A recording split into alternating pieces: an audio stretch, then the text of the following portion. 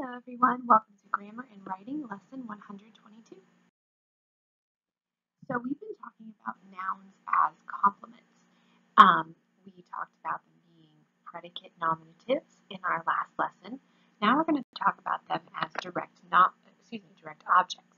Remember that a predicate nominative follows a linking verb.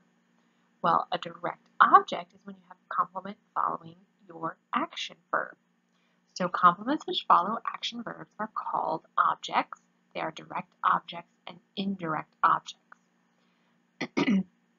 A direct object is a noun or a pronoun that follows an action verb and receives the action from that verb. It answers the question whom or what after the verb. So for example, Tori rearranged her room. Rearranged is an action verb, so there may be a direct object. Tori rearranged what? The answer is room. So room is the direct object. Tori rearranged room. Because if you just said Tori rearranged, yeah, you could say that, but you would want to know what she rearranged. So it's better to have that direct object. If no word answers the question whom or what after the verb, the sentence does not have a direct object. And remember, your direct object cannot be part of a prepositional phrase, which we'll get to again in a minute. The diamond shone brightly. Okay, so your verb is shown. Diamond shone what? Well, there is no answer. Did the diamond shine anything? No. Brightly is an adverb telling how it shone. So you have to be careful. You have to think about what the meanings of the words are. You can't just see that there's a word there and assume that it's the complement. That's one of your weak areas, guys, in your grammar, is that you don't think about what words mean a lot of times, and you just answer whatever you think would fulfill the formula, but that's not what you do in English. Direct objects can never be in prepositional phrases, like I said earlier. For example, John hit the ball over the fence. John hit what? John hit ball. Ball is the direct object. John did not hit the fence.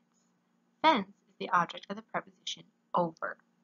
So John hit what? He hit the ball. He didn't hit the fence. Direct objects may be compound. We ate fish and chips. We ate what? Fish and chips. Fish and chips is the compound direct object because you can't say they just ate fish but not the chips. It's both of the things that they ate. So that's our lesson for today. So your homework is to complete language C, pages 149 through 150. Let's talk through your directions. In Think A, you need to underline the action verb 2 times. Underline the subject 1 time. Then ask what or whom after the subject and verb and circle the direct object. So circle the word that answers the questions what or whom. So let's look at the first 3 together. I have found the lost coins. What's your verb? Have found. Very good. That's your action. That's what's happening. Who has found? I have found. I have found what or whom? Coins. Very good. That's what you found. So I have found coins. Does that make sense? Yes, it does. Joni read a book and several magazines for her report. What's your action verb? Read. Very good. Who read? Joni read. What did Joni read? Joni read what? If you said book, you are correct. She read a book. Is that the only thing she read? No, she also read magazines. So you have a compound direct object. She did not read report, and that is part of a prepositional phrase anyway, so it could not possibly be the direct object. The cow had overturned the bucket of milk. What's your verb? had overturned. Very good. What or who had overturned? Cow had overturned. Cow had overturned what? Well, it can't be milk because that's part of a prepositional phrase. So what is it that he overturned? The bucket. Very good. Okay, so you'll do the rest of Think A like that. Think B says, underline the verbs 2 times and label them AV for action verb or LV for linking verb. Underline the subjects 1 time. Circle the complements and label them PN for predicate nominative or DO for direct object. So here you have to distinguish between action verbs and linking verbs. If you have an action verb, it's going to be a direct object. If you have a linking verb, it'll be a predicate nominative. Number 1, Ethan and Jacob painted the fence and repaired the gate. So what's our verb? Or even verbs? Here it's verbs. There's 2 actions. They painted and they repaired. Who painted and repaired? Ethan and Jacob. Very good. Now, are these action verbs or are these linking verbs?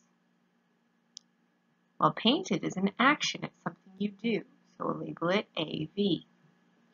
Repaired is also an action, something that you do. So you label it AV. So Jacob and Ethan painted and repaired what? Well, they painted the fence. They repaired the gate. Is fence a predicate nominative or direct object? Well, it has to be a direct object because it goes with an action verb, which means that gate is also a direct object. All right, let's look at number 2. Paul became a stronger Christian because of his difficulties. What's our verb? Became. Very good. Who became? Paul became.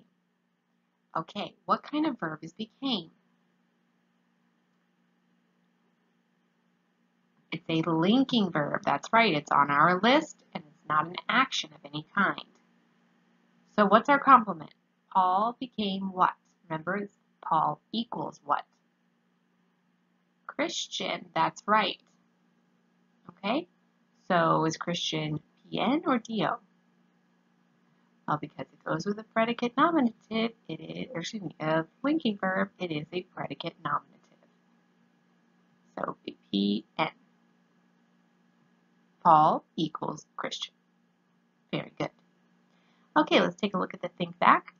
Become and seem will be linking verbs in their most popular usages. Look at page 116 for other reminders to help you distinguish action verbs from linking verbs. If a verb is not on the verb list, you can assume it is an action verb. Now let's look at the go back. Check your complements and think B. Predicate nominatives should rename the subjects and direct objects should not. Remember that what it means by rename the subject is that you could say that it is equal to the subject. It's another name for that subject. Okay, that's it for today. Let me know if you have any questions.